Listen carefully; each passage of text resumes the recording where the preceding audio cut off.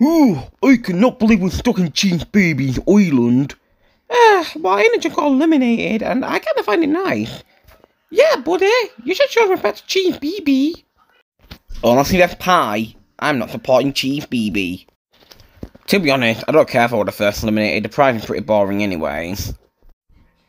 I've heard that there is no prizes. Though I might have only meant about the elimination. But I kind of like it here in CheeseBeebies Island.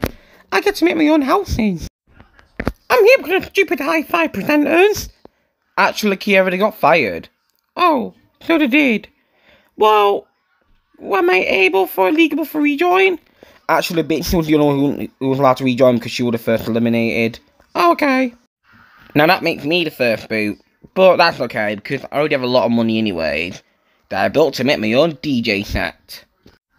Listen up, inhabitants. We're going to watch a CheeseBeebies DVD called CheeseBeebies, The Ultimate Party Collection.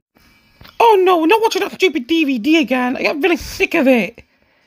I kind of like it. What can't you do, Kiera? You like CheeseBeebies.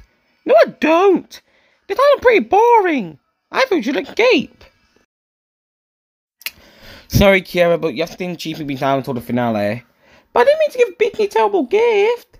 I know I didn't mean to give Bitsy a terrible gift, but even if you didn't do that, you were voted out anyway. Alright.